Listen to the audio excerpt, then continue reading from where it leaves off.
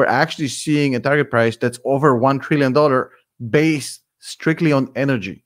If you notice that, even if you take a look at the Kathy Wood and the whole ARK Invest, hey, what's up, everybody? What's up, Ben? What's up, Ben? Hey, Brian. What's up, JJ?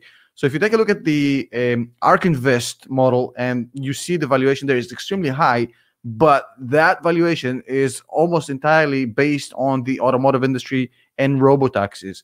This is one of the first ones that's based on $1 trillion valuation, but going just strictly on energy. Check this out.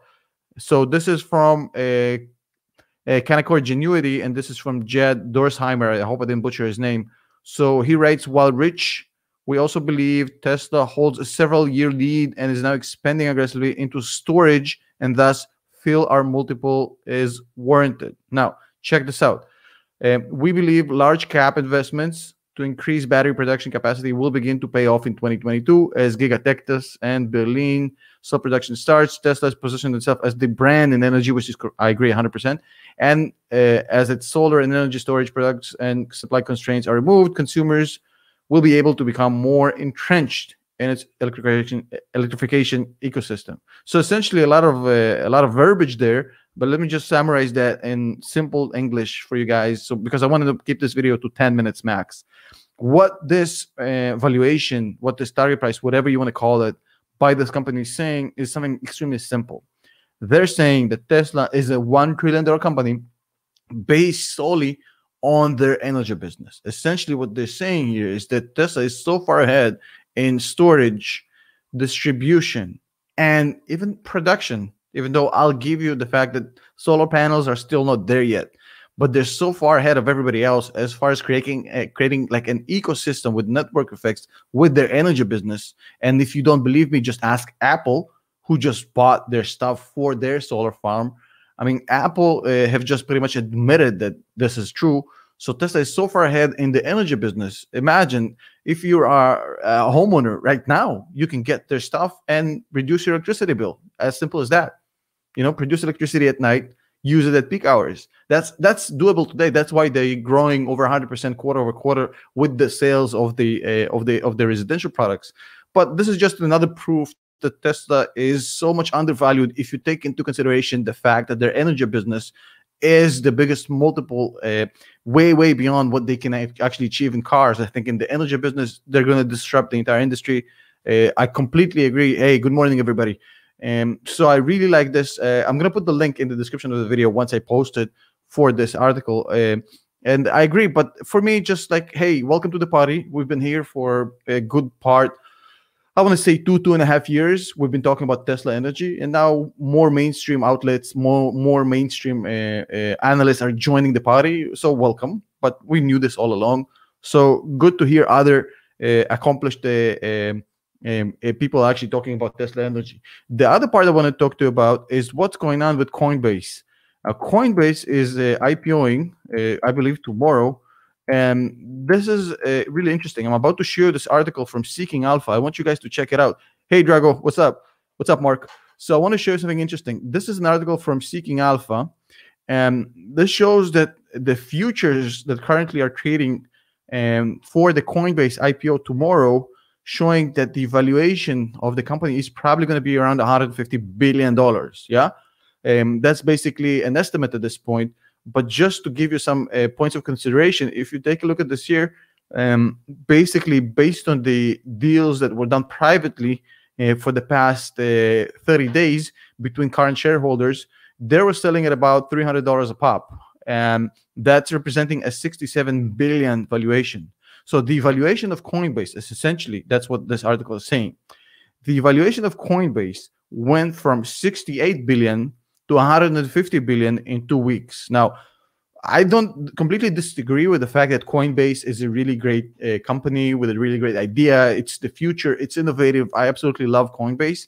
But for me personally, it's a little bit scary when I see something goes from, not from 10 to 20, goes from 68 to 150 billion in 2 weeks with nothing fundamentally changing. It's a little bit intimidating. It's a little bit frothy to me. I'm not saying Coinbase is bad and you shouldn't buy. That's your own thing. Do whatever you want. But I'm saying it kind of feels a little bit frothy. It's including this story. Also, I'm going to show you another article from Seeking Alpha. And you know me, I'm a bull. I like Bitcoin.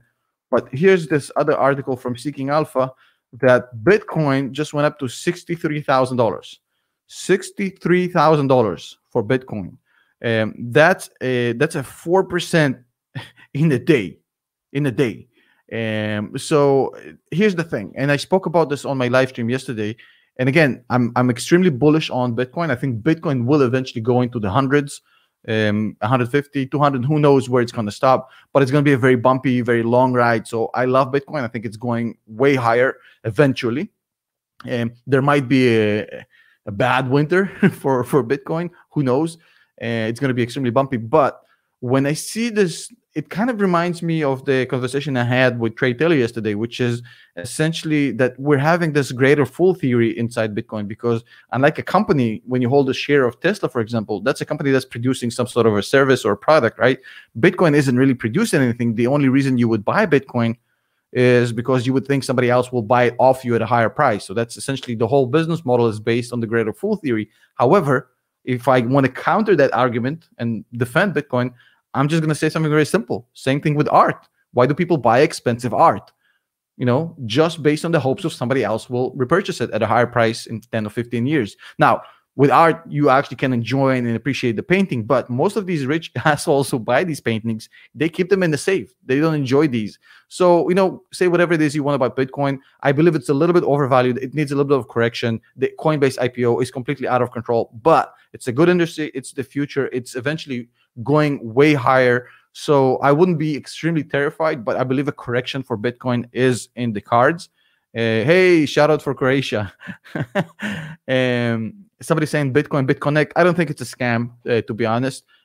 Also, I want to show you something else. You guys hate it when I say I told you so. But if you remember the Alibaba story, when it came out, I told you that the next move, it ain't over. In my video about Alibaba, I told you, hey, guys, this Alibaba thing isn't over yet. And the next move is essentially going to be the Chinese government telling Ant Group to basically dismantle. So in this article, they're talking about something really simple. So I'm not going to go through this entire verbiage, but essentially what the Chinese authorities are asking Alibaba and Ant Group is to essentially subject Ant Group, completely restructure Ant Group, and subject it to regulation under the Chinese government as a financial institution, which is what Jack Ma was fighting against. So, hey, Kate, thank you so much for being purposely awake. I appreciate it. And thank you so much for that. I just want to tell you guys that I anticipated this. I told you that essentially what's going to happen, the Chinese government are not done with Alibaba. They're going to carve out Ant. I said it in my video 3 or 4 days ago, and now it's announced yesterday. So I don't want to say I told you so, but I told you so. But it doesn't seem to affect the Alibaba stock at all. The Alibaba stock is soaring all the way. I don't know where it's going to stop. I have my own moral issues of investing in Chinese companies, which I don't want to do personally. But I think Alibaba is on the way up. It might hit 260, 270, 280. Who knows? At this point, wow. Nobody knows. Thank you so much. Love your channel, Tom. Like what you curse and stuff. Thank you for that. I try to do that less. Now, for the final story of the day, I want to give you guys a little bit of explanation about the Warren Buffett Indicator. There's been a lot of talk about the Warren Buffett Indicator. Now, for those of you who are not familiar about what the Warren Buffett Indicator is, I'm going to give you a quick introduction, and then I'm going to explain to you what this thing really means and is it actually that bad. So let me explain. I'm going to pull myself back on the screen again. So check this out. The Warren Buffett Indicator, which everybody now is talking about because of Elon and Kathy, it's now in the news. It's a very simple comparable. It's like a ratio. It's a ratio that compares what the total valuation of the entire U.S. public companies, which is something very high, compared to the entire shit that the U.S. economy generates as far as services and goods. And that comparable in itself is meaningless because it doesn't really say anything. But if you go back in time and you compare what the ratio was 5 years, 10 years, 15, 20 years, 30 years ago, theoretically, you can see when the market is overvalued based on previous historical ratios. So, for example, if we used to make pretty much 1-to-1 goods and services versus the stock market valuation of the entire company is 1-to-1, and now we're at 2-to-1, basically it means that right now we can infer that the market is overvalued. That's the theory of this. Now, you can call it the Warren Buffett Indicator. You can call it, there's a lot of names for this. It's nothing new. However, I want to make an argument here, which I really want to explain here. I don't feel I did a good job of it in my previous video. why this indicator is no longer relevant and why this overvaluation isn't as bad as the indicator makes people think. Now, I'll give you the fact that the market is overvalued, that the stocks are extremely high. However, it's not as bad as the Warren Buffett indicator shows, and I'll explain in a minute, and then we're going to wrap up the video why. So here's the thing.